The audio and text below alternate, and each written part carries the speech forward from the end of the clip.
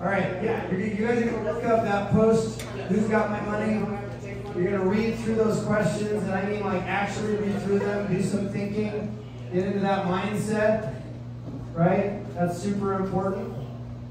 Okay, here's what's cool about this crowd being smaller than the past, is that we've got a little bit more time to go deep. So we're going to do that. All right, let's get moving. Okay, super important. Raise your hand if you've ever raised $3.5 million before. No takers? Okay. Raise your hand if you've raised $3.5 million in the last 72 hours. All right. So now we know where we're at, and I didn't get to raise my hand on that one. Sweet. Sweet. Come on in. Join. All right. Make sure that you guys have read that Who's Got My Money post. It's got a bunch of questions. We're going to get right into this with real raisers, people that have raised money before. All right, guys. So there's kind of a North Star that I have. I kind of would say that Michael here shares that. I've never called you before. That was weird. I don't know if I like it. I'm gonna go back to mine. You know, when you do something for 10 years, it feels good. You just gotta stick with it, you know. All right. So the North Star that we care about, and I want you guys to ask yourself if this sounds like a position you want to be in. Okay. We're going to really get focused on this. We're here to play the long game. We're not here just for what's happening tomorrow or next week with your venture. What we love is to see founders become funders. We call them founder funders. And what this is you exit your company, you take some of the risk off the table, you have a liquidity event, maybe your company, there's a lot of ways for that to happen. But what happens is you end up having a decision to make. I don't know if this thing's actually working. And that decision that you get to make is, do I do it again, which is awesome, or do I invest? And what the data shows us is that you invest in your region, predominantly.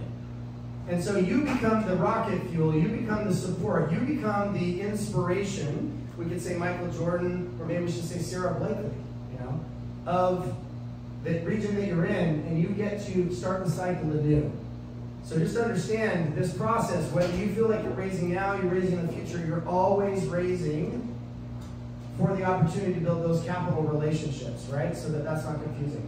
You're going to hear some things, come on in, gentlemen. You're going to hear some things today you've never heard before about capital and fundraising. Our goal is for you guys to walk away with a completely new perspective on how capital works, how capital allocators and investors think, and how you can join and become an angel investor or something like that in the future because of your success with your current company. That's why we're here. That's what we care about. You are the X factor, right? At the end of the day, you're the most important ingredient in the startup ecosystem and in startups.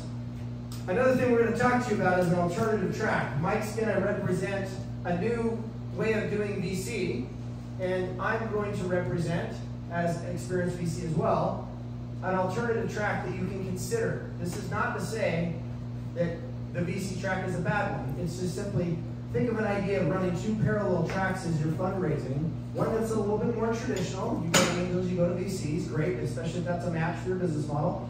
And then second, the purpose of you reading that Who's Got My Money post is to get you into this framework that there's a ridiculous amount of capital. You can't even wrap your head around the amount of capital that's available for your venture. It all comes down to you as a badass, showing up in an energy that enrolls and attracts capital allocators to say, I want to do this with you. All right, we're going to get right into it because we're here to do the game show today. We're going to switch things up a little bit. Who is ready to come be in the hot seat and do some venture capital trivia? Venture capital trivia. Don't raise your hand all at one time. James, get up here, buddy. All right. Here we go. We're going to move fast. We've got a lot of content to cover. We're here to serve you guys today. All right. So, check this out. What we're going to do here is we're going to go through a lot of things that you probably have assumed, been taught incorrectly, or have kind of just had a limited viewpoint on how capital actually works. And we're going to see if we can dispel some of those rumors. Okay. Can you name any of the top 3 states that most of the capital moves through? For venture capital. This is through the venture capital model. I want to be clear. A little clarifier. Seattle. Not bad. I'll give you one more guess. Texas. Close. Top 4. Top states are Silicon Valley, which is California, as we all know. Second would be New York and Boston. 75%, traditionally speaking, in the aggregate over time for venture capital. Because once you start making distinctions of capital types, we're here to talk about all these different capital types. Traditionally speaking, 75% has come through those 3. Now this is good news to all of you that are thinking, crap, I'm in Vegas, this is bad news. No, it's not. Because we're going to help you to understand where all the other capital is hiding so that we can find out who's got my money. All right. Coming up, who moves the majority of the capital that moves into ventures in the United States? Trick question, kind of, because we just went through this. Right? Okay, give it your best shot. If you were to name one of the 3 major parties that allocates capital, who would it be? Am I talking general, like VC funding or private funding? Just do whatever comes to mind. We're going to keep this quick. VC funding. Okay, wrong. Wrong. And that's probably the answer most of you guys came up with, right? Let me put it another way. Who writes the checks? If you guys understand how VC works, there's a general partner who puts a little bit of skin in the game or no skin in the game, and they raise from LPs, limited partners. And who are those? And I'm going to give you the answer right now. The answer is private equity firms who have the majority of the capital, family offices, which is a fancy term for I'm a founder funder that exited minimum of $50 to $100 million, and now I want to do it again. And then last but not least would be the Fortune 2000, actually. The Fortune 2000, those big bank accounts that they're sitting on. Okay, not doing so hot yet, James. Come on, man. We need a mountain bike. I'll slip you the answers. Okay, cool. The best kind of capital for my business is? We're talking capital types then, right? Free capital.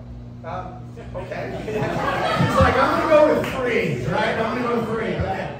Cool. So this is a trick question also. The right kind of capital for me is whatever capital is available that matches my business model at this time. Okay? Now we're going to get into what those are, but there is, hate to break it to you, is the trick part, there is no perfect capital out there.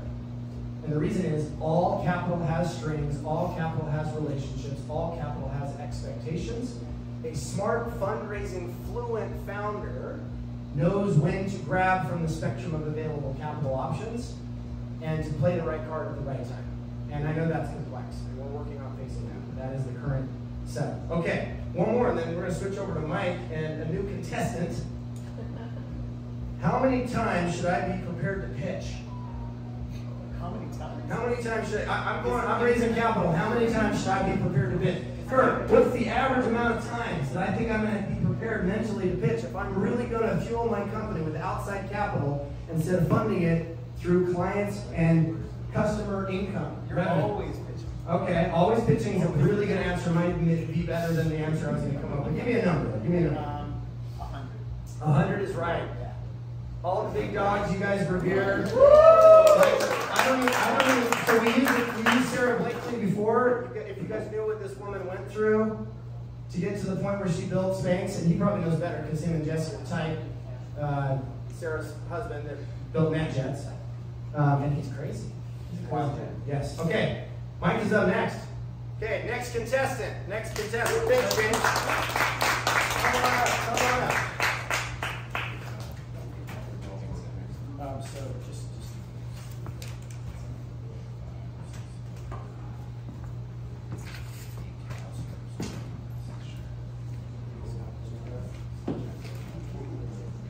Okay, all right.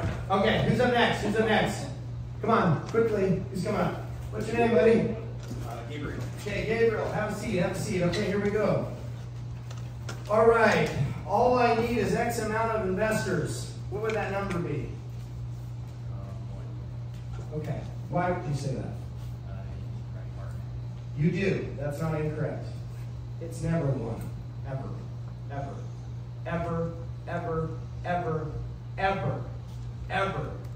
Ever. I'm just going to keep saying that because this is one of the biggest myths in fundraising that happens, is everyone's like, if I can just get the one investor. Now, if we're talking about a lead investor, right, it comes and says, I'll bet on you first, I'll lead the round, I'll do whatever, I'll do the due diligence, and the answer is yes. The reason why this is a really big misunderstanding is because you're never going to use one capital type to fund your business. That's one of the things we want you guys to take away from today. So you're never going to use one capital type. Really quick, for those of you that aren't quite clicking and tracking on what we're talking about, pretend you're a real estate investor and you're about to do a $100 million deal. If you ever hear these guys pitch, it's awesome. They'll go to the city and they'll be like, look, we have $16 million of this kind of funding, and it's this capital type. Then we have tax abatement money, and it's this capital type, that's $8 million. Then they're like, oh, we're over here, and we're going to do a mortgage for this piece, it's $7 million. Oh, and then we have a little bit of hard money or some money down out of our own pocket. That's like $12 million, right? So by the time they've gotten to the 6th or 7th capital type comes the ask.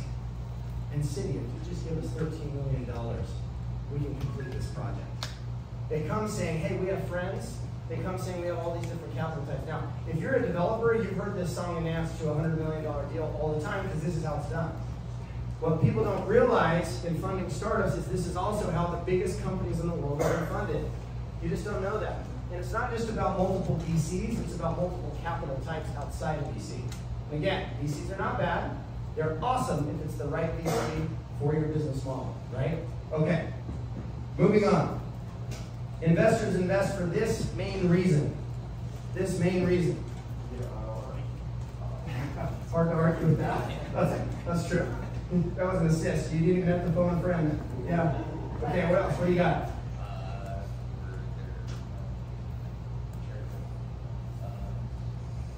Believe it or not, that is true if it's the right kind of investor that's a founder funder, because they got lots of money burning a hole in their pocket. I don't know that there's a wrong answer, and this is a highly specific situation, but I would say that they invest usually for the founder. They're betting on the jockey, not the horse.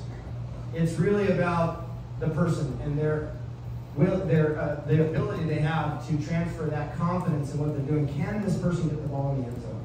It's almost universally, most VCs or most money allocators, most whatever, it comes down to who's going to lead it.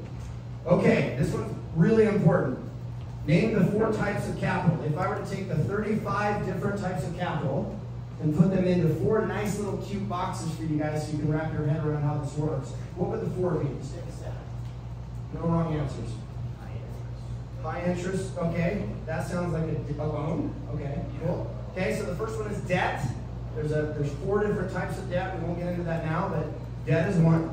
It's awesome when you don't want to give up equity, but it's not awesome when you have a timeline and you're building something, so you better be cash flowing if you take on debt, okay? Revenue, okay. That's my favorite one. We'll come back to that. He said revenue, okay? Oh man, on a roll, equity. All right, equity would be angel money, investment money. Anytime somebody's doing a partnership with you where they're saying, hey, we're partners now, I either have a board seat or I have equity in your company, that's equity. Now this is the one you guys tend to focus on, but what you don't realize is there's a larger spread of individuals that actually do these kinds of deals that don't necessarily do easy terms. Okay, what else? What does that leave? Yes, so we call grant money public and gov funds. So anytime you're getting money from the government or your own pocket from taxes, I should say, that's public and gov funds. Now the one that's most interesting that you should focus on is what we call raised revenue or sponsored capital. This is when you get someone from the Fortune 2000, from the founder funder lot, from the private equity side, or from the family office side to write you a check. Now this is the mind bender that you're going to have a hard time understanding. They're writing you a check because they believe in you and they believe in the outcome that you can produce. With this kind of deal, because they can also write you a venture check sometimes, and that's going to come with equity streams. But when we're talking about if it comes into the company not as debt, and it comes into the company not as equity, what is it from an accounting standpoint? It's revenue. I'll give you an example. I-15, Salt Lake City. There is a billboard that's black and it says, on white letters, it says Pura, P-U-R-A. The first $500,000 that came into that company was stroked by a larger fragrance company, and it was not debt and it was not equity. What is it? It is revenue. Now, these are not the easiest deals in the world to pull off, but they happen every single day. And so it's important that you guys understand that there's a whole lane of traffic that feels like an investment that actually is revenue. We call this sponsored capital, or when you go out and raise revenue. Kurt, what's the difference between when I get my customers to fund my business? Those are checks of $20,000, $30,000. I'll give you an example. We have a founder in New York that's building a diverse business, an AI attachment. It's pretty cool. The AI sits in your meeting and lets you know if you're being tone deaf, essentially. She's like, Kurt, I'm talking to Reebok. I'm talking to Estee Lauder. And I'm like, you're talking to the wrong people. She goes, what do you mean? I'm about to get a check for 20 grand, 30 grand. I'm like, that's awesome, take it. Go find out who in the organization will allocate and fund you as a startup through revenue. And they're showing you a check, 300K, 500K, or more. Estee Lauder does this all the time, okay? So those are the 4. Super important. I know it gets more granular than that, but just wanted to break that down. Okay, last but not least, this is a fun one. Venture capital began in A, Boston, B, Silicon Valley in the 1950s, C, for extra credit, the 1200s with the Dutch, or D, turn of the century in the United States. What's the answer? I'll give you 2 again. Boston, Silicon Valley in the 50s, 1200s with the Dutch, and turn of the century here in the United States. A strong argument can be made that the Dutch were the first real entrepreneur merchants that we had. So I actually like that answer a lot. That's not the answer I'm going for as far as what's closest to the model that exists today. This whole crazy idea of Estee Lauder writing a check without asking for equity is older than the current venture capital model that started in the 50s in Silicon Valley. If you guys go study the semiconductor industry, you will find a pattern of companies funding other companies using their balance sheets to do it, and it's not equity all the time. So in my opinion, and I don't want to get sidetracked with this, the right answer is the turn of the century. The first real venture capital guys were the robber barons. Andrew Carnegie, John D. Rockefeller, Jay Gould, E.H. Harriman. These guys were writing checks. Put yourself in their perspective. They own monopolies. They own entire industries and all the industries that related to them. How do you make a return when you own everything? You create your own buyers. You put money out and you say, if it is buying for my supply chain, I'll give you money. I'm creating more clients on my own. And if you guys study that time in history, you'll know what I'm talking about is true. They were the first VCs. So Bessemer Capital is one of the oldest VC firms in the world, and they're based on the East Coast. So there you go. Thanks for coming up, man. All right, you ready to roll? Okay, do it. Yeah. Hey everyone. Thanks for being here, first of all. 15 minutes ago, I had an alarm go off. Every day at 11:11, I had this alarm go off. And the label on the alarm, which I encourage you all to do, is stop, breathe, and be grateful. So while Kurt was talking, that went on. So I'd love to just do that real quick, because we've got a little bit more time together. So let's all just take a moment. Get nice and comfortable in your seat. And I know your mind may be thinking about a bunch of things that are happening in your business, in your family, all kinds of crazy things happening. Just take a moment, take a deep breath in, and a nice slow breath out. And as you open your eyes, just kind of look around the room real quick and notice how amazing this is, that there's a community being built around startups, tech, venture capital, that you're surrounded by people passionate about the same things that you are. So I just want to say that I'm grateful to be here. I wasn't initially planning on being here, but after Kurt said, hey, come talk to people about venture, and as Kurt mentioned, this has been kind of a pretty monumental last week. I'm really happy to be here. So my intention, just as like a quick pause, this is like a commercial break between the game show, is word from our sponsors. Is to say my intention is when you leave this room in 45 minutes, that you are a better founder, a better builder, a better capital allocator, just a better human being, and you have more tools in your tool belt, that you have a better understanding of the whole startup and funding landscape, and that you're just better for having been here. So that's my goal. I'm going to try to be as helpful as possible with sharing like resources. I obviously have my own biases as a former founder, current capital allocator, so those will come out over the next 45 minutes, but just sharing that with you, I hope that Kurt and I can pour as much into you as possible and leave enough time for everyone to like have their questions answered around everything venture, capital allocation, raising funding. So I just want to do a quick level set, and then I'll hand it back off to Kurt for the game show. How many people have ever gone out and actually raised capital on their own? Okay. How many want to go out at some point in their business and go out and raise capital? Okay. So this may be a review for some of you, but for others, it's going to be brand new. So I just want to really quickly kind of tell you the life cycle of starting a business and how like the funding process works, right? A quick background on me, the 30 seconds is I spent 5 years on active duty as a Marine. I spent 10 years doing the founder journey. I had some wins. I've known Kurt for a very long time. He's seen some of those wins. I transitioned from the founder side to the investor side, did angel investing for a number of years. Funder. Ended up launching a startup accelerator, which I still run, the world's largest startup accelerator founder institute. I mentored with Techstars, if you're familiar with them. And at the beginning of last year, I launched a venture capital fund, and we're very actively deploying right now. 7 portfolio companies, 2 more in the next few weeks. So this is like my world inside and out, just so you know. Let's talk about the quick life cycle of businesses, because I know this is 0 to 1, and most companies are kind of in that space, and then I'll hand it off to you in 2 minutes here. You start a business, you have an idea. As you start getting up and going, from the funding part of it, you're initially doing it on your own, right? You're funding it yourself, maybe putting things on credit cards, maybe going out, and then but everything is within your ecosystem, right? Now all of a sudden you're starting to validate, hey, there's something here, I need to go out and raise my first little bit of capital. Where do you typically go? Where does the founder go? That's right. F, and F. If you haven't heard that before. It's friends, family, and fools. We say fools. Because it's like, it's the people that are crazy enough to say, hey, I believe in this founder. You pretty much just have an idea. I'm going to give you money. They're really, maybe they're looking for returns, but they really are believing and supporting you, right? You use some of that capital that you have available, you get going a little bit more, and then you go out and you start raising what we call OPM, other people's money. What is generally that next round after friends, family, and fools? That's right, angel investors. So angel investors are making their own decisions. They are all individuals that will write checks as small as maybe $5,000 up to some angels write 100 to probably 250 is the most that they'll go.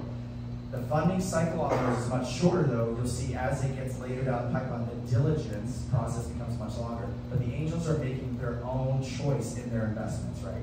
As Kurt talked about, they feel values aligned. They believe in you as a founder, the mission of what you're building, what you're doing. But you do need to have something there.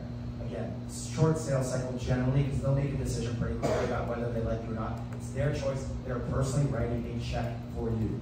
After angels, where do you go? And again, we're kind of talking the traditional venture fund model, not the other types of capital that are available. Now you go out and this is venture. Now this is, again, like it's this black box that I'm very grateful that there are more resources coming out about how to approach this world and how venture works. But then you would come to a firm like mine that does early stage investing. And just so everyone's on the same page, the first round that you raise after your kind of friends and family angel in the venture model is your pre-seed, then your seed, Series C, then your Series A, Series B, and all the way down the road. When you're going out and raising pre-seed capital from a firm, this is where you need to have everything tightened up. Every firm is investing, as Kurt mentioned. You have the GPs running the firm, and you have the LPs, the limited partners, as the investors. For example, I, as the GP of my fund, we are fiduciaries. We are responsible for returning capital to our investor base. Kurt just talked about it. We raised another $3.5 million this last week from LPs that wanted to put more money into the fund. That's a great thing for us, but that's also more responsibility. I say that because, and Kurt will talk about this as we get to the questions, you need to understand the incentives of the different capital allocators you're talking to, right? We are fiduciaries to our LP base, so when we make investment decisions, it's what's best really for our base, obviously with an investment, thesis alignment, and all of that. So that's the end of my kind of commercial break. I'll probably do another one a little bit later, but I just want to level set. So was that helpful for everyone to understand like how that model works? Okay, commercial break over, back to the game show, and then I'll be back. Awesome! All right, who's ready? Who's ready? Now you can speak to like hedge funding and where that ties in. Well, let's get to that later. Yeah, we're gonna do Q&A later. Okay, who's ready? Come up here. All right, come up here, Judy. Right? All right. Okay. How many customers should I talk to before I'm ready to pitch? At least 1 minute. Wow, 1 million. She's serious about her startup. But seriously, guys, you do need to be willing to understand fundraising strategy before you go throw up on everybody else. And what also comes before pitching, in my opinion, if you've done it right, is that you talk to at least, I call it 100 first tries. Don't come to me and tell me you've talked to less than 100 customers. And I don't mean your mom, right? Because you get the feedback, you get the pricing, you get the understanding of the articulation of your value statement in that practice. And then you come to the table much more prepared. Now, there's also nothing wrong with doing a lot of pitching to different investors to gain confidence and strength and to be particular about when in that cycle you choose to go to the ones you think are a really good fit, because you kind of want to make sure you've got things really tightened up, because at the end of the day, this may be the only opportunity you have to present to them. So 100 times minimum, 100 clients. And seriously, when founders, we can tell when they haven't talked to 100 clients, always. All right, let's see here. The largest source of capital is? The largest source of capital is? It's a source. Where's the majority of the money that's available for venture? What is that? What's the biggest pool? I've already asked this question. I'm doing it again. It is private. If we wanted to use one answer, we'd say private equity. Now, that gets a little confusing because most private equity does real estate transactions, things like that, that are a lot more secure. But just know, if we were to go look at a pie chart, just so you can wrap your head around this, in 2021, we had $330 billion moving from traditional venture into startups. 2022, that number went down, and unfortunately, that number is about to go down again this year through traditional venture. It's going to be down in the 160 billion range or something like that. It doesn't mean the money is not still there, though, because again, we've already covered this idea that the LPs are the ones sitting on all the cash. I'm already hearing of private equity firms, family offices, and Fortune 2000s going shopping for distressed assets, which is another way of saying we can buy things at a discount because we have all the money. And if you want to understand how much money we're talking about, it is, for all intents and purposes, unlimited.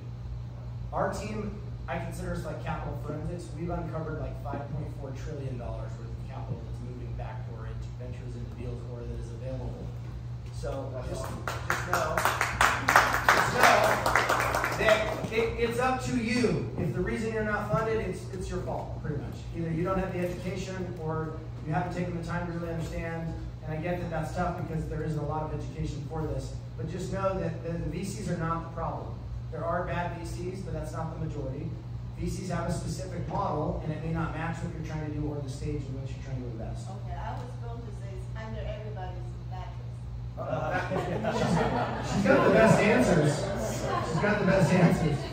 Investors buy this the most. A, the story. B, the founder. C, the timing. And D, the contracts for cash flow that you have. A, the story. No, what's the question? Oh, investors buy this the most. The story, the narrative. B, the founder. C, the timing in the market. And D, contracts for cash flow that you have.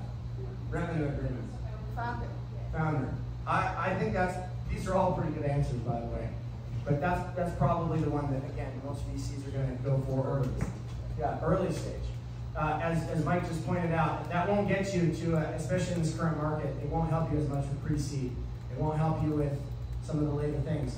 But it is always the founder at the end of the day. The investor's looking at that founder saying, can you get that ball in the hole for each additional round? And if they invested with you in the past and you haven't been great at performance, they might be thinking, how do we replace you? Or would I do another deal without this person being replaced? But we'll talk about that later because that's not super common. Okay. The time to be raising capital is? Always. Yesterday. Yes. Now what we mean by raising is you need to always be building those relationships and be out in front of them, making an impression so that they're like, oh, mental note, okay, great. VCs are not funding as much right now, so the money is all dried up. True or false? The VCs are not funding. Okay, great. That's correct. If I could just get my hands on a list of investors, I'm all set. How many times have you heard this? How many times do we get hit up because you haven't practiced with 100 customers first? Because you haven't taken the time to have a strategy around how you're raising. And it's a spray and pray model. You're embarrassing yourself. You're taking somebody that could be an asset for the future. Because guys, there is no computer, at least for the foreseeable future in venture, this is good news, that is making a decision to allocate capital to you. It is a human being that is writing that check. So when I tell you it's up to you, it really is up to you. So you have to ask yourself, dig deep and say, am I good enough? Am I showing up as good enough? This isn't a conversation about your worth as a human being. This is a conversation around, am I prepared? Have I done the work? Have I done the research? Have I done the interviews? Have I done the work, the level of work that is required for me to show up? And they're like, this person knows their crap inside and out, and they're going to be able to adapt to what's required to go through this startup journey. May I add something? Absolutely. When we talk about money, then you cannot be a dreamer. Even John Lennon said, be a dreamer. Yeah, that's right.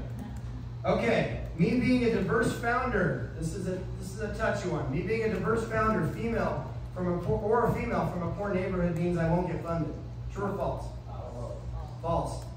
In some ways, and in some circles, and with some allocators, you being diverse is actually a very large positive. Whether they actually believe in diversity, equity, and inclusion, as we call DEI, or not, it's very hot. Now, yes, there's some pullback on that, but again, if you're an amazing founder that happens to check some boxes that are in alignment with an initiative they have, you're more likely to get funded. All right, giving away equity is bad. Debt is bad. No. Wrong. That's right. That's right. Good, that. Right. You know, VCs, a great VC, the question you should be asking yourself to a VC is this person bringing a lot more than their money? Because their money is the least valuable thing that they bring. They're coming with a network. They're coming with, I would say that Bill Gurley at Benchmark that drove Airbnb, drove Uber, drove all these, WeWork, which is a really bad example. It's a horrible founder in my opinion. But long story short, I would say Bill Gurley was part of the X factor of some of those ventures. He showed up in a way that proves that there are great VCs out there when it comes to supporting the founders. All right. The most important input into the business is founder, 1, 2, capital, 3, team, 4, clients. I would say Team is closely following the founder, and if the founder's not awesome, there will be no team following them. So just understand that. Later stages, we are buying the team quite a bit. All right, the thing that affects the outcome of the startup the most is timing. The founder.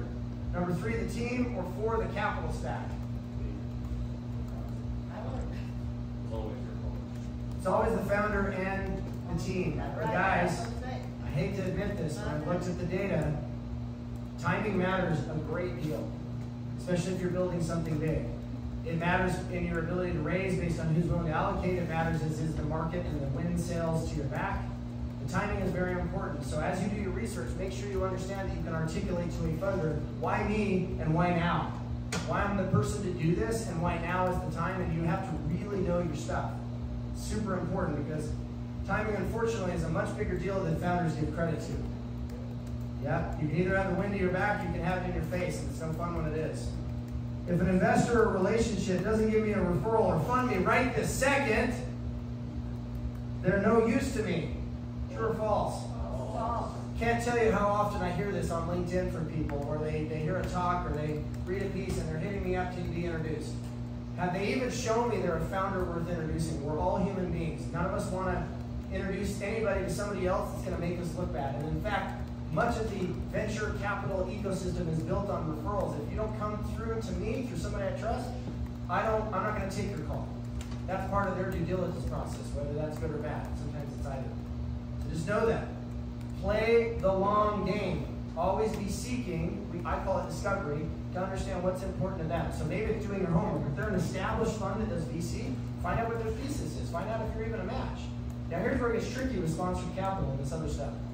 You have to be really creative. Maybe you find out that the founder has a brother that has massive seizures all the time. Do you think that guy who has hundreds of millions of dollars might be willing to write a sweetheart check to something that's going to help that, even if they're not investing, you're actually doing revenue? Absolutely. There are groups out there that stroke checks because they love female founders. And they'll write enormous checks, right? So it's all about finding that angle. But treat these people like people. It's an actual relationship. You have to care about the person. And I want to be clear here. They're not buying the interest in your company, this type of an investor. investor. They're buying the outcome that you produce. So your job is to go in, do discovery, and find the shared outcome, the alignment, where they show up a check for $1 million or more. You can provide what they're looking for, that outcome, and everybody's happy. Okay? Super, super important. We were talking about that in this commercial. Where's the beef? There you go. There you go. It's a great example. All right, Judy, thank you. Thank you. We've got come up real quick. All right, come up, everybody. Say hi to Gary. That was weak. Say hi to Gary. Gary. The most scarce resource a founder needs to find and develop is capital. The most scarce resource a founder needs to develop and find is capital. I'm going to say it's time. Interesting. I don't know that there's a wrong answer here. I'm going to go with it's the founder's way of being that matters more than anything else. Is it connected to a greater purpose? Have they done the work to really understand the problem? Have they found a problem in the world that they will not give up on? The general energy is until, right? And they're willing to do the work. And when I mean the work, I mean the work on themselves. Guys, building a startup, especially a venture type startup, is not a small business. This is not something you're building to a couple $1 million in revenue. That's awesome, and if somebody wants to do that, we applaud you, because that's the lifeblood of the American economy there. Ventures are a totally different animal. Who you are today gets to shift to close the gap between who you are today and somebody that has to build something that's worth $1 billion. Again, go back to the whole Sarah Blakely example of what she was willing to do, door to door, get thrown out of entire office towers in New York because she was willing to go sell her ass off. Who's the kind of person that does that? The kind of person that's freaking obsessed. Right. So guys, everybody is buying you as a founder. The funders, the clients, and your recruits. You're always raising money. You're always selling and marketing to your clients, and you're always recruiting your team. That team is counting on you to be a leader. If you're not an awesome leader, they're not going to come work for the company, no matter what the benefits are financially. All right. The biggest thing I need from an investor is their money. True or false? I would say false. Guys, don't partner with somebody just for their money. You're making a mistake. If you feel like it's not a good fit, or their attitude is that you need me, listen very carefully to what your gut's saying. A great investor is they're over the moon excited to invest with you. They know a lot of things and they know a lot of people. Their network is very, very, very critical to the success of your startup. And I think it's not inappropriate. Don't do this in the beginning, please. To ask the funder what their plan is to daisy chain you to the next capital situation. Now, it is not just on them, it's on you, because you're the person driving the boat. But if no funder wants to be the last check into your startup. So I don't think it's inappropriate to ask, what is your plan outside of my efforts to make sure that I get to the next capital liquidity situation? And they need to be coming to help daisy chain that, because the odds are they're more sophisticated in their network and their ability to understand fundraising than you are. But it's on you to be as fundraising fluent as you can possibly be. Okay, just a couple more. I think we already covered how far in advance they should be raising capital, like 9 months ago. What is a major source of limited partner capital for VCs? What's the major source of limited partner capital for VCs? I've already asked this question. Just driving it home. Yes, sometimes family offices, sometimes private equity, and also the Fortune 2000. Just get that ensconced in your mind. The capital game is rigged, and I can't rig it for myself and in my favor. True or false? The capital game is rigged, first of all, true or false, and I cannot rig it in my favor. True or false? The first answer is it is absolutely rigged, 100%. 100%. There's entire ecosystems that create a network effect around the founders, and Vegas is not one of them. We are creating that. So what that means is if you're going to build a startup here, know that you have to create that network effect for yourself. Network effect means the more capital, the more partnerships, the more opportunities for clients that are in a system, the better the system gets, and the more rewarding it is for who it supports inside of that ecosystem. There's a reason why New York, Boston, and Silicon Valley punch at that level, because they have created a crazy network effect of founder funders and success, and talent that gets pulled in with high salaries and success, and working on amazing problems that everyone's excited about. Guys, think about this for a minute. Mike and I travel the world. You guys know that there are billion-dollar companies that were birthed just to compete with Uber. I'm in South America. Uber's illegal in some of those countries, and yet they have billion-dollar companies that came to rise just to compete Uber. So think about the effect that that creates. Okay, so I believe very strongly that the capital game is rigged, 100%.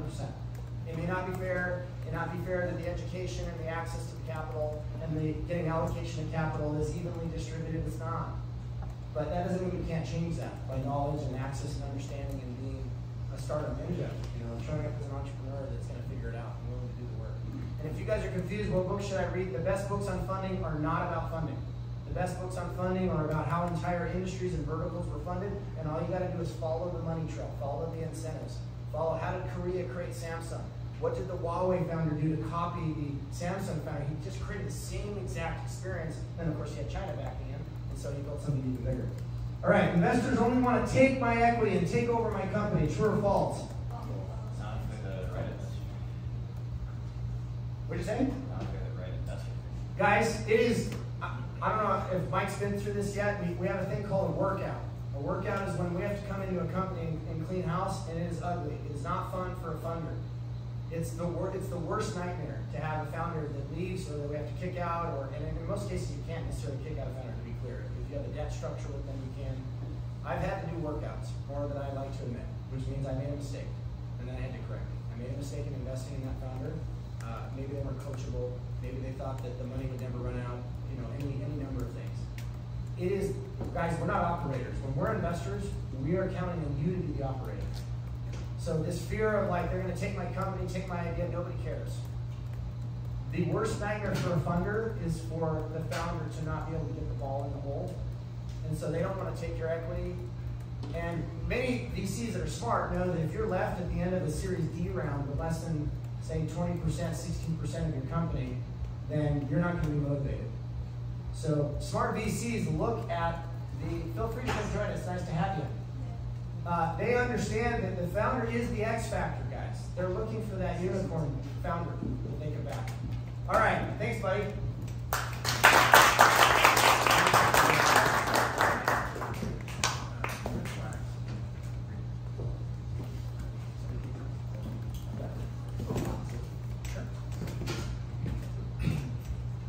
Actually, let me do that first. Perfect. Okay. He's the sponsor. You know. The sponsor, the commercial break. Just to kind of put a finer note on some of the things Kurt talked about, as well as share some helpful resources. So if you have notes out, as Kurt was talking, just a couple helpful things. Again, I have my own biases, so I'm one data point, but if it's helpful for you, great. My favorite podcasts in this space that are like entertaining and informational are, does anyone listen to the All In podcast or the Four Besties? Okay. If you don't, check it out. All in, like you're going all in. Jace Calcanis, David Sachs, David Freeberg, Shimon Palantia, all VCs, PayPal, builders, Facebook, all of massive it. exit. And you get to be a fly on the wall to their conversation. You have to get past the ego sometimes. They talk about the private jets and the foie gras and the truffles and all that stuff. But it's very educational and kind of lets you see about 6 to 12 months ahead. They have a great understanding of macroeconomics. They don't talk a lot about alternative capital, just to be fair. They're very smart, but they do not cover that. And what we find sometimes is these guys are so good at being VCs, they just do that. And it's sad because they have such a large audience and such a community. So just don't expect to get your alternative capital, stuff from there. That's a good point. And on that note, again, when I kind of shared my intro, my lens is generally through VC. But given that I run the world's largest startup accelerator, I also I talk to founders all the time and say, if you can make it without raising outside capital and giving away pieces of the company, again, strategically, do that. Do not think that venture is this glorified thing. Don't think that it's the best thing in the world. In fact, oftentimes it's not. I would say the moment you start you cross that chasm of OPM, other people's money in the form of angel investment or otherwise, the clock starts ticking. And a lot of you became entrepreneurs to not have bosses. In a weird way, once you take an outside capital, you kind of have a boss. You have someone you're reporting to, you have a fiduciary responsibility to them. They can actually come sue you, just like our LPs. People don't know this. Our LP, our investor rates, can sue us as general partners of the fund if they think we're making bad financial decisions for them. So just think about that. And if you can raise capital in other interesting forms, which Kurt is going to talk about, I highly recommend it. Kurt actually talked about bringing on strategic investors to help you daisy chain to the next round of funding. A lot of times we're helping our companies go to that seed, Series A and beyond. But more important than that, we're actually we help them find alternative sources of funding. I was speaking with a founder outside, another really great resource. For those of you that are actually building anything, going through the R&D and product development cycle, I recommend non-dilutive funding in the form of government grants. So a helpful resource is Turbo SBIR, and SBIR and STTR. There are billions of dollars available in government grants in the 3 phases, phase 1, phase 2, phase 3, to help companies get into government contracts. When people think government, they automatically think DOD.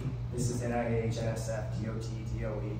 If you're building anything that can be used by the government in any way, they will give you hundreds of thousands of dollars at first and then millions of dollars later to help develop it and then get it into government contracts. Get ready to jump through hoops though. Yes. There is no perfect capital type.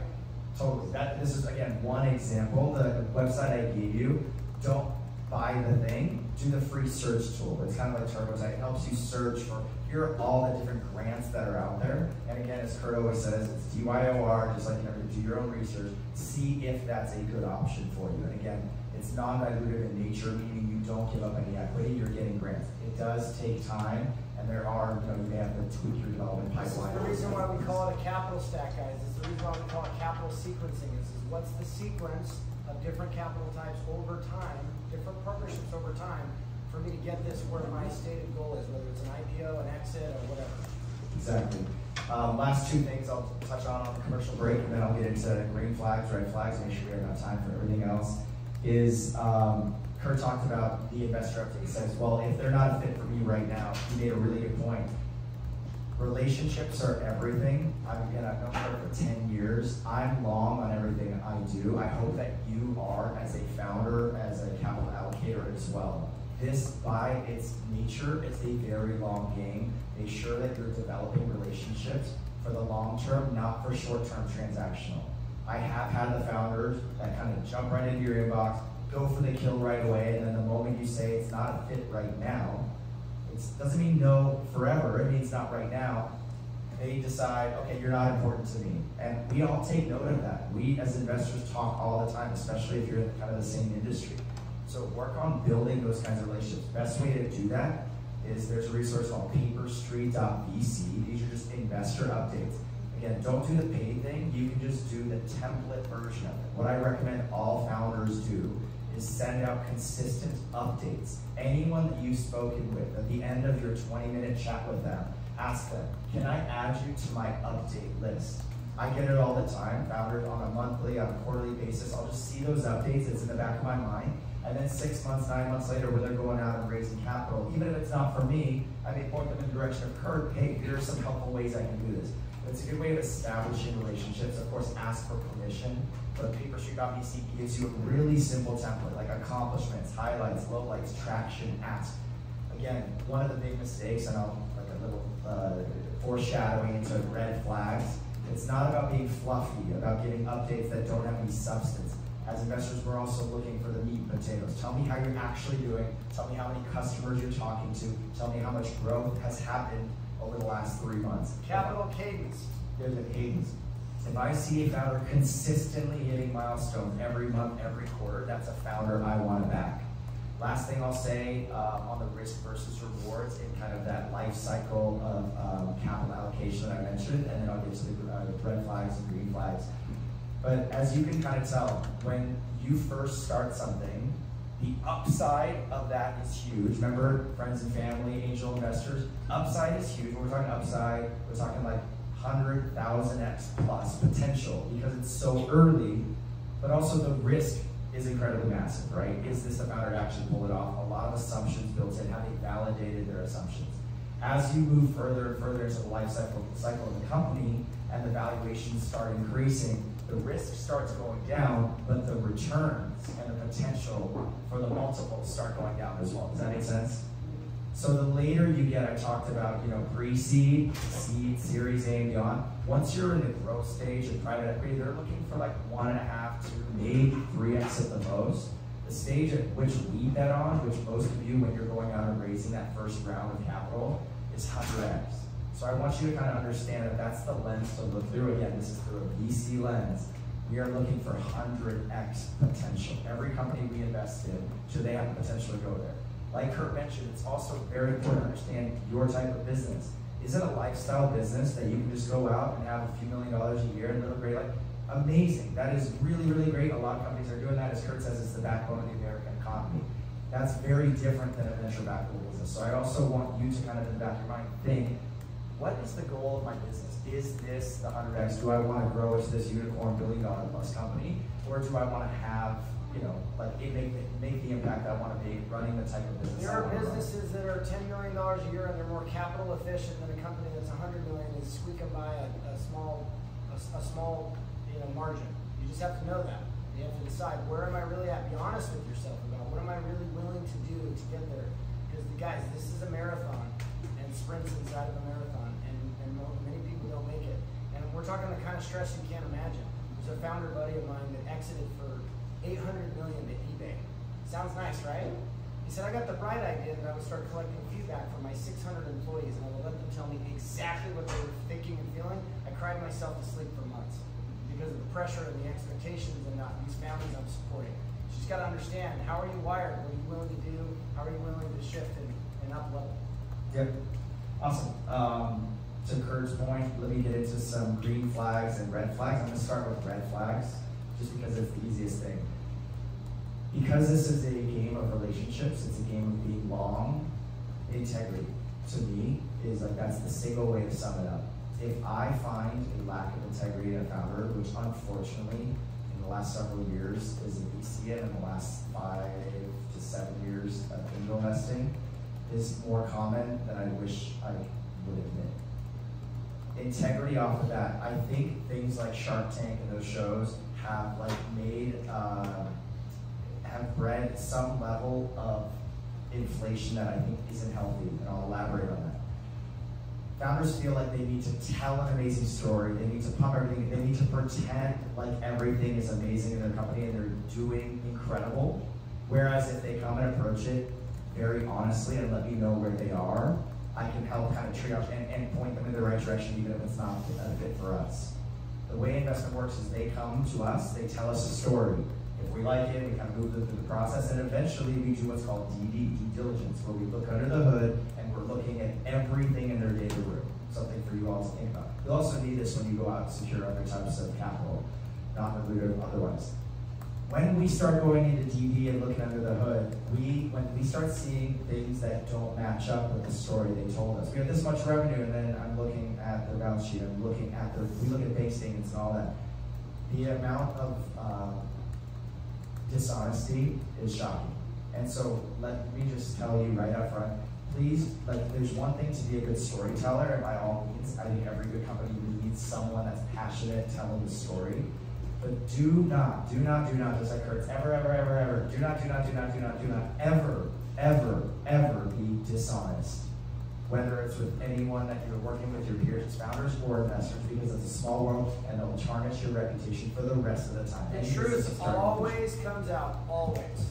They will find out, I can promise you. We will always find out, always. I am totally okay with the company coming to me saying, we have $500 in MRR, $500 monthly recurring revenue. Fine.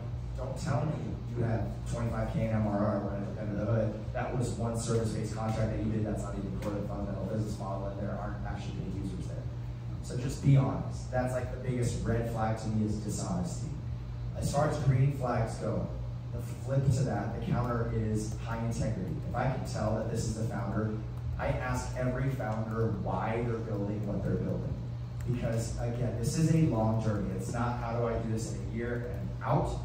We're talking on average, right? Our fund life is 10 years. On average, liquidity events, especially if you're investing in real estate, happen in like years 5 to 7 or so. But plan on whatever you're building to be doing for at least 5 years, probably longer. You better have a deep why to what you're building. You better actually care about what you're building, because yeah, there are fun days, but they're more often than not, they're incredibly challenging days. Even in my world as an investor, someone asked me the other day, said, "Is you being a founder or investor?" Actually, like, whew, yeah, It's a tough one. it's a tough one. I'll share my answer later, but all I said is you better have a deep why, because when you wake up or it's like 2 a.m. and you're sending off emails, like there will be a million reasons to quit, and if you don't have that deep burning like reason for doing what you're doing and connecting to purpose, you will quit for sure. And so what I look for in founders is that drive, that kind of insatiable curiosity. They love what they're doing, and this thing needs to exist. Of course, beyond that, as you start to build out a team, you need the technical expertise, you need to have the domain expertise, you need to de-risk this and give me confidence that this thing and the team is going to exist. So that's very high level, like from an integrity standpoint. I think I'll pause there for like green flags and red flags.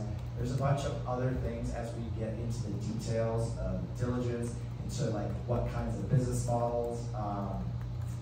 But yeah, how's that? Great. That's awesome. So we're gonna do have you. So we have an option. Choose your own adventure. Okay. So we can do. We can have somebody come up and hot seat pitch, and we can do some feedback on that pitch. And feedback is always helpful to improve. Or we could do some Q&A. You guys can ask us some questions. Which do you prefer in the time we have remaining? Hot seat. Who's ready to hot seat pitch? Z, you ready to pitch? No? Okay, she's passing. I gotta do Q&A. Okay, okay. Teach me how to pitch. Okay, teach you how to pitch. No, I don't want you to pitch. I want to learn how to pitch. Okay. I can pitch, but my company's like super esoteric, so it's up to you. Well, If you think it's aren't they all? One thing, again, yeah, good. You can't leave that out. As far as pitches go, also what I would recommend for everyone is always have your elevator pitch. Have a quick, this is what I do in a sentence. Like this is what my company does. Have a 60-second pitch ready to go. That's no slides or anything. You're just talking. Literally the elevator. We're going from first floor to 15th floor. I've got 60 seconds. Have a 3-minute pitch with slides, usually 12 slides, problem, solution, blah, blah. I'll tell you more about that later if you're interested. And then your longer 5, 10 plus. The goal of the 60-second, what you're about to see here, or a 3-minute one, is really 2 things. Number 1, you want the investor to say, tell me more. AKA, I want to set up a second meeting with you. That's the goal. The other outcome that people don't talk about that I think is maybe even more important is I should be able to tell exactly what he does to all my investor friends and articulate it very clearly based on what he told me. Hey, I just talked to this guy that's putting data centers on the moon. That's one of our companies, by the way. They're putting data centers on the moon next month. Catch your ride with SpaceX. It's wild. It's so cool. But like how, like in one sentence, company, data centers on the moon. I can go tell a lot of other people what they're doing. So think about that. Does your 60 seconds articulate exactly what you do, encourage a second meeting for them if they're interested, and allow them to go tell others what you do? That's the goal. I'm gonna go there. I think it's cool. All right. So I'm gonna start things off. It's a little less targeted than I'm used to. So I'm gonna start things off with a filter. I want everyone to stick their hand up. All right. Now, if you have heard of Bitcoin, if you have not heard of Bitcoin, put your hand down. All right. So we're good shit. If you haven't heard of cryptocurrency, put your hand down. If you haven't heard of Coinbase or FTX, put your hand down. If you haven't heard of how FTX lost $10 billion of customer funds, put your hand down. Wow, okay, that's great. So my company is called Deep Waters. We're here to solve that problem. Deep Waters is the world's first provably transparent and fair crypto exchange. So what that means is we have the full feature set, all the bells and whistles of something like an FTX or a Coinbase, but our tech stack is built in a way where we cannot FTX you. That means that everything is completely transparent. We're not this kind of like walled garden approach like every other player in the industry, and we're really just trying to build a healthy ecosystem and like expand crypto and the use case in the world. And that's what we do.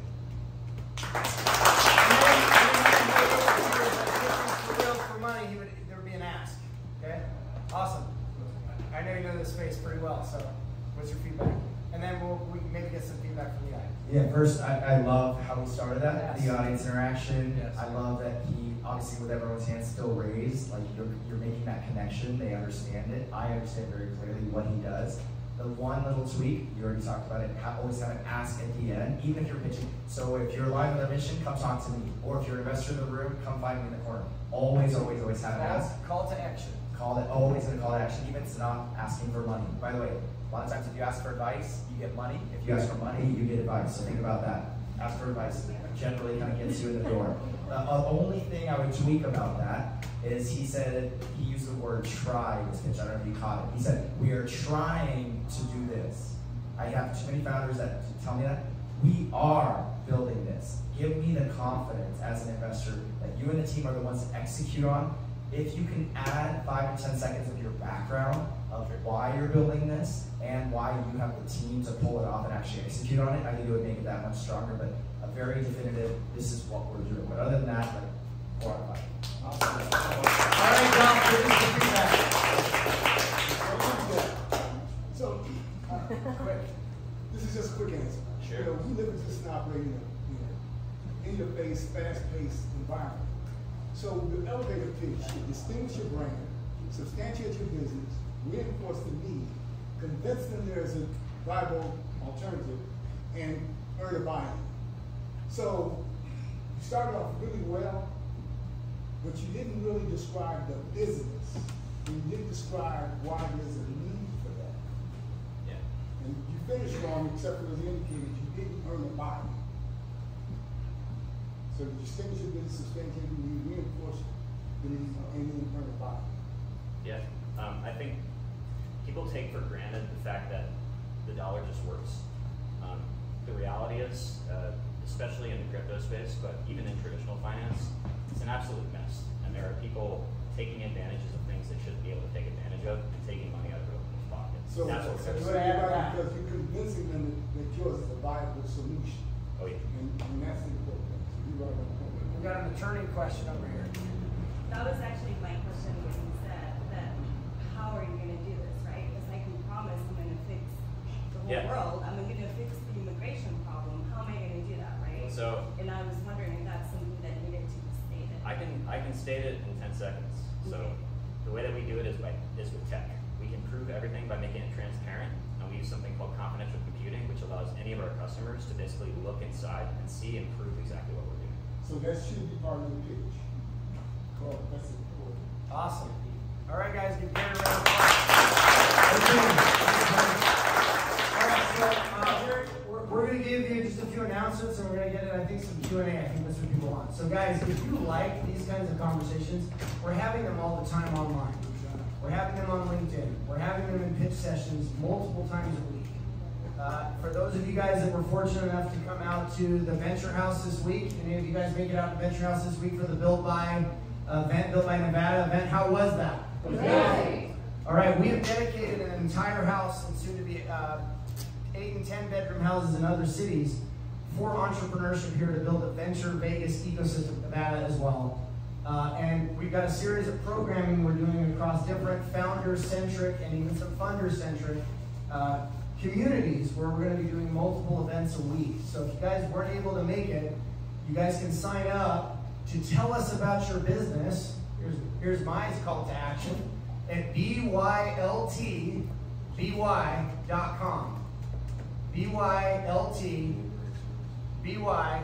byltby.com. Tell us about your business. Tell us where you're at so we know how to serve you. And then we can also be in touch on LinkedIn. I talk about capital every single day. And sometimes I get people frustrated because we have a bit of a contrarian viewpoint on certain capital types being the be-all end-all. So we look forward to seeing you guys. Many of us are working very diligently behind the scenes to create what we believe can be one of the premier venture ecosystems here in the United States. I'm counting on the convention attention traffic, of which we have the largest in the world. And I've been here for 12 years. I have hung out with all the heads of state of all the different industries in the lobbies, breaking bread with them. And I know that the people that we get to interface with, if we have the right conversations with them, I believe we can really harness that along with what we're doing here internally in the city and in the state to really create a completely different experience. Vegas is known for excess and entertainment, and we deserve that. But I also believe we can be known for innovation and entrepreneurship. So if that sounds like something you guys are excited about, either get with me on LinkedIn or tell us about your business on Built By. We have a bunch of amazing events that are coming up. We're building an entire full-on podcast studio in the backyard of the property over in the Henderson area to be showcasing amazing content across entrepreneurship and funders and all of that. We're going to be doing a lot of impact work, which is part of what brought Mike and I together. Mike has been taking people on impact trips to build houses and schools all over the world. That sounds like really interesting, important work and fun. If you want to learn more about that, go to greatnessventures.com. And every quarter, the team goes down to Mexico and takes people, and you guys get to build houses for people living on dirt floors that have nothing. It's a really amazing perspective to have, come be part of the Greatness team and have that experience. Okay, so we'll see you at Built By all that. Okay, guys, questions? Go ahead. Right, so this one goes for you and I think everyone else. There's a big difference, I feel, between decision making and discernment. One comes from the heart, one comes from the logic. And they've said that the human executes best on their purpose and mission and their alignment. We can have a great mix of both, but most importantly, know when to use it and when to not, and stop and go, right? That being said, how appropriate do you think it is to actually ask the investors and say, you know, I'm just curious, how's it gone with your other ventures investments? Will that good relationship, how did that end? So not only should you ask that, you should talk to some of the other founders. And they should not be afraid to do that, because if they know if they've done great work and it's been a great partnership, they're going to get a glowing response. Another thing I'll just add to that as a distinction, since you and I have been having this conversation around some of the choices that we're making about who we invite into the SEBA system and we need to be protective. Guys, we have a very marketable asset here. We have a market here that many people want to be a part of. They need to be bringing something to the barbecue if they're going to come and hang out. The distinction I'll give is I don't believe judgment does us many favors when it comes to human beings. Because it says I'm better than you or I'm different than you and I don't like you. And I don't think judgment is very appropriate. It's something that we need to look at, because I'm learning as I get older that there's all these shades of judgment that we sometimes don't realize we have, these lenses that we view things through, right? Especially when we're trying to create more opportunity and access. On the flip side, I believe discernment, which is the other counter to that, is absolutely appropriate. There are friends that like to say to me, you don't care if you have friends that aren't business owners. That's correct. I don't mind. I want to be around moonshot takers and game changers because iron sharpens iron. I want to be around people that produce more than they consume, and generally that's what entrepreneurs do. If I've got mountain bike buddies and things like that and whatever, I'll attract great people, I love that. But I have zero issues with being very discerning about who comes into my inner circle. Guys, you as startups, you're up against the clock. You have to be incredibly careful about the environment that you allow to surround yourself with, because it will determine your trajectory. And the number one thing that makes up that experience is the people around you. That's what creates community, that's what creates environment. It's super, super, super important. Judgment versus discernment. And try to be discerning at all times if I can. To piggyback off that, everyone's heard the quote, you're the average of the 5 people you spend most time with. As you get older, at least for me, I've realized that more and more is like being incredibly discerning of who you spend your time with. Are they the people that inspire you, pull you up? All that's the motivation side. Practical side, to answer your question on the investors, is don't ask, you can ask them, tell me about your investments. They should even have them listed. They're going to tell you their best ones. And those founders are going to love them because they succeeded. I actually think it's more interesting. I'm saying this on the other side of the table for VC. Go on Crunchbase and see who they've invested in that's failed. And then reach out to those founders and ask, what was your relationship with that investor when things were going wrong? Because everyone's happy when the money's flowing and everyone's doing well. And venture is a game of moonshots. It's a game of the power law, where one company in the fund is going to return the entire fund to the investors. I'm more interested in how do they navigate the relationships with companies and founders that are struggling. Gary. It's Greg. Oh, my bad. I'm so sorry. So it goes the other way too. I know, because we've gone through multiple rounds, and as we proceed further, the investors are going to ask you the same thing. They're going to ask for references. They're going to want to talk to your other investors if they don't already know them. And it's definitely expected that you're doing your homework. 100%. And in fact, I told you about the one space company we invested in, it's called Northstar. It's awesome, putting data centers on the moon. We're in diligence, late stage with another space company. And what we're doing is we kind of created a coalition of other VCs that all want to come in this round. And we're kind of sharing diligence together and talking to previous investors. So 100% it goes the other way, where they will talk to, as part of a reference check, not only people on your team, people that have invested in you previously, the companies you've worked with as part of our diligence process. Again, if we're going to be writing $250K up to $1 million, we want to know that you're the founder of the team that execute on this. So be prepared to kind of have your stuff dug up. And I encourage you to do the same with people you bring into your orbit. Question? We're talking about alternatives to raise capital by finding grants. Do you recommend just quick research and kind of back in that way, or do you have a specific resource for getting grants? So you got to understand, grants come in different shapes and sizes. So there's federal level, right? And I believe SBIR Turbo is one of the best places to do that. But when you start getting into state level, or even local level, or even county level, it tends to be a kind of thing where you have to actually go look in different places because it's not as present on some of those larger platforms. And find a grant writer that really understands grant writing, because the grant process is both writing for the grant, and then you have to do reporting and a number of other things. So there's quite a bit, as any specific capital type has an art and a science to it. There's quite a bit to grants. It's not free money, other than the fact that it technically was our money in the first place, right? I just wrote for a massive grant, first time I'd ever done anything of that scope and size, based on all the study that we're doing. And Mike, one of the things I love about Mike is he's a very high learner. Every time I meet him, I know that he's leveling up, he's learning new things. I had to go back to school as a funder of 17 years and start challenging what I thought I knew about capital. And I'm happy to say that it looks like we've got a real shot at a very, very substantial grant on behalf of the Vegas venture ecosystem. We'll know in a couple of months. Again, capital cadence, capital sequencing, capital stack.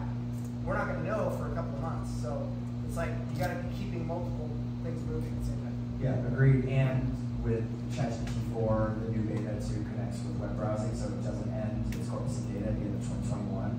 You can actually put it into GPT-4. This is the kind of business I'm building. What are the best grants on a local, state, federal level that can help me at this stage of my company? So utilize AI. AI is totally not there yet with all these alternative capital types. Just to be clear, guys, the language isn't even on the internet for a lot of it. So just know that the number one place, and as soon as I find others, I will certainly let you know. But you should be following my LinkedIn content.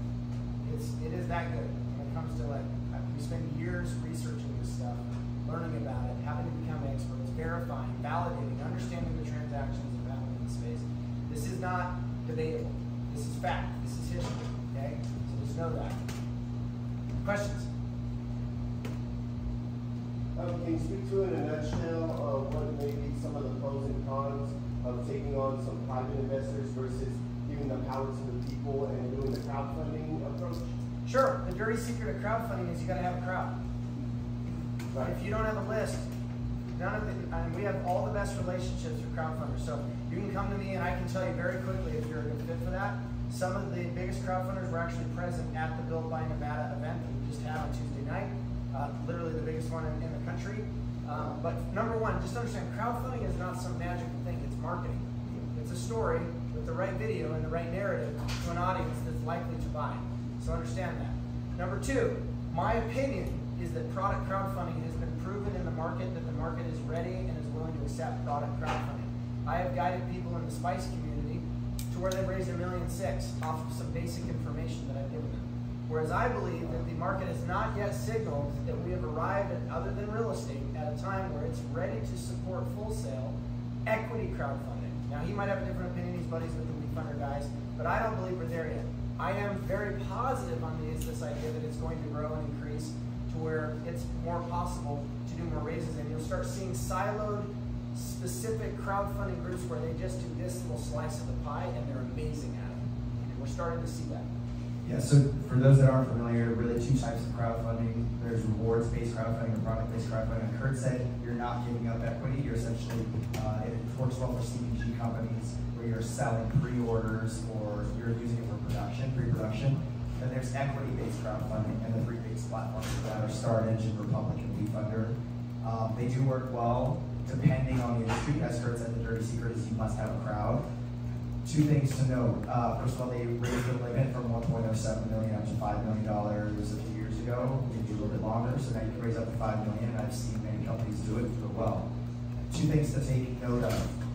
First is do not set predatory terms. Be because in general, what it means is you're raising from quote-unquote unsophisticated investors, you're raising from unaccredited investors, and I've seen too many companies say that we're valuing ourselves at $25 to $50 million and everyone can come in at $1,000.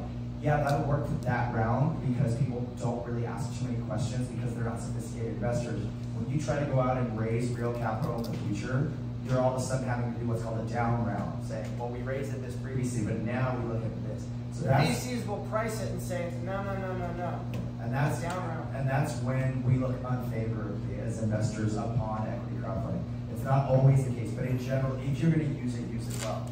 Also, again, I'm best friends with head of partnerships at WeFunder, head of Maria, and head of partnerships at Republic. I know those that really well. You must have about 50% in commitments from your own community.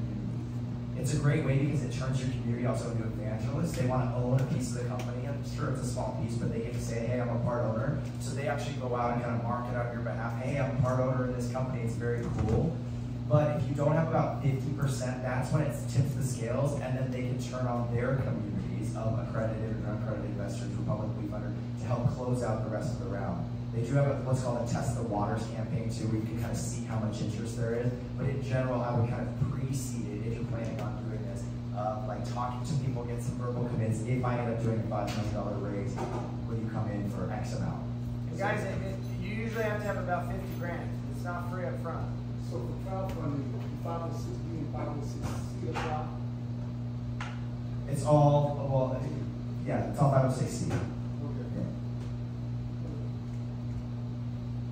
have a firm belief that building a business is spiritual. Is there any space for VC to think about that, or? You're speaking to the right person. Her question was, she believes VC is spiritual. I like to say building a business is spiritual. I like to say I'm not woo-woo, but I'm woo. Like I said, it's funny because historically, traditionally, venture has not been, and just like we all took a moment to stop, breathe, and be grateful, I kind of came into this, and Kurt knows this, as industry disruptors, and I said, we're going to do venture differently. So, for example, at our fund, we have military, business, and mindfulness. Those are the three intersections of communities we have. We brought in Deepak Chopra. He's one of our early investors. He loved it so much his business partner came in. This guy Mark Devine, if you know who he is, he's big in the Navy SEAL and mindset space. So for us, like mindfulness is a huge part of this. Now you have to find that balance because I talk to founders that are so much into like spirituality and this and guidance. Great, but like it needs to be also met with business fundamentals. The last thing I'll say is I gave a talk on this probably 7 years ago, and I called it a divine discomfort. This is where maybe it's translating to the spirituality piece. I believe from a core purpose that we're all here for a reason. I don't know what that is, but I do think there's something bigger. The things that you're passionate about, the things you care about, the things you wake up thinking about that you're drawn to, I don't think are a coincidence. If you wake up and you're like, wait, something's a little bit off, I call that divine discomfort. It could be something feels off, like, hey, I should probably exercise more, I should probably eat better, or I should probably start that business up I wanted to start, or I should reconnect with this person. I believe when you have that divine discomfort, that's a beautiful way of like the universe nudging you and telling you, hey, go do that thing. And my advice to life, I'm not a life coach in any way, but it's very simple. It's like follow that discomfort, that pull, and if you follow that, at least I've found in my life, I'm sure Kurt has found in his, you end up aligning with the right people, the right capital allocators, and you hopefully get to the end of your life feeling like that was a life well lived. So that's the spiritual piece. So with the founders that I've worked with in the past, I actually struggle with the ones that don't have a faith system of some kind. I don't care necessarily what it is. It doesn't always have to be religious. But guys, this is a spiritual practice. We are birthing something that starts in the mind, and we are creating it we're bringing it into reality. I call it modern day alchemy. That's why I love founders. And so we believe, I think I can say, Mike as well, we believe that we're all powerful creators. It's what we're choosing to create. And as founders in particular that I love the most because of what they choose to create. They find a problem in the world that they're obsessed with solving. They can't stop thinking about it. And it leads them to excellence, and it leads them through perseverance to outcomes that you can't even imagine because it all starts in the mind. So I really look for founders that are high in belief as long as it's paired with action, as long as it's paired with consistent effort over time. It's that compounded, consistent effort over time it wins championships. It creates championship teams that can do things that are just mind-blowing and make up for whatever the weaknesses are that a given founder has, because we all have them. Sorry to double down on this, it's just so important. Kurt knows the story. A dear friend of mine, his name is John Asseroff, he was in the movie The Secret, if you guys ever saw that. I think that's, for a lot of people, like into the personal development world, that's their first introduction. Like, I know The Secret. It's interesting. We sat down and made a long, 10 years ago, did a Facebook Live, and we titled it, How the Law of Attraction Hurt More People Than It Helped. Because that's the way, if you haven't read The Secret, that's what it is, Law of Attraction. And the reason he said it is, yeah, Law of Attraction is great. Thing, man, all things. But what the book doesn't talk about, he said this. It's like the secret guy. He says it's the law of Goya. And I was like, Goya, what do you mean? He's like, get off your ass. So, like, yes, think it, dream it, believe it, alchemize it, but get off your butt and actually make it happen, because that's the business. So something else I'll say on this too, guys, is one of the biggest questions, and I'll probably have to write a whole post about this, that a founder should be asking is, who do I get to become? Who do I get to become? Who do I get to be in order to create a company that does exactly what it is that I want to create? The onus is back on you. You're the powerful creator. Are you bigger or not? I said this in my post yesterday or today, whichever one it was. Are you bigger or not than your circumstances at the end of the day? So who do you get to become? Who do you get to be? That's the predominant energy you should be in. There are no excuses. At the end of the day, you're a founder. You're an entrepreneur. It comes from the French to create something from nothing. And so one of the things I find is that founders get too caught up in, well, the market's doing this. Look, guys, I'm going to say this. We're in for a very bumpy ride in the next couple of years. You need to know that, economically speaking. It's coming.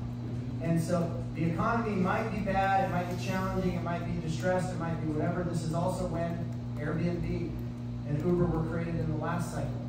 Also, just because the economy is bad doesn't mean your economy is bad, but you ultimately decide that. Because here's what I know. Founders being the X factor, you attract capital. Great projects, great founders, they always find a way and they always attract capital. Sometimes it requires, well, actually always it requires more time and more pitching and more inefficiency than it should, and that's something that my team is actively working on, is streamlining and simplifying the fundraising process, creating a capital assembly line where that proximity to capital is automated. It's a massive project. It's taken me over 10 years to even understand the problem, much less even figure out a solution for it. Just understand, you guys are the X factor. So before you get frustrated at the economy or the VCs or whoever, look at yourself and say, how am I showing up? What work have I done on myself, both spiritually and personally and otherwise? Because at the end of the day, you're the most valuable tool and weapon in that arsenal. And I don't see enough accountability and ownership coming from founders about that. I wrote a post a couple of days ago, and man, people were up in arms because I was telling everybody that VCs and funders were buying you. And they thought I meant like actually buying you. I'm like, that's ridiculous. But we are buying you. And so you need to buy yourself first. And how do you show up for that? Questions? Anybody else? I just had something to share when you said about the person that you're going to become. Before you can do that, you have to know who you are and whether you would even invest in yourself. Because I have my own law firm, and I had to have that reality check. Like, would I be somebody that I would invest in? And I realized the way that I was doing things, it wasn't at the time. So I had to realize where I was at, and then, where do I want to be? Who do I want to become? And then work towards that. But if you don't even know where you're at, and really look at yourself and, accept the things that might not really be helping. Yeah, first step to change is shifting something new is awareness. Absolutely.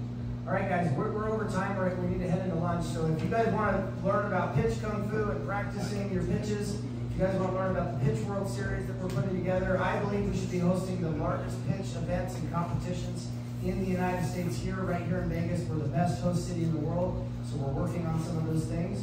We've got a lot of community-related activities and things that we're planning, so make sure that you come and you sign up and that you're part of that. A big part of you signing up is us understanding who you are, where you're going, and what you need next, so we can help support you in finding that. Okay, we are serious about this northstar commitment to founder funders. There's nothing that makes all of this stuff come together better than when these founders are exiting. our I-15 here in Vegas looks very different than the I-15 in Salt Lake City. Salt Lake City is minting at a record pace for a market that's a third the age of the big mature markets. More unicorn founders than anywhere else in the country, and it's not on the coast. So it's really unique in that way.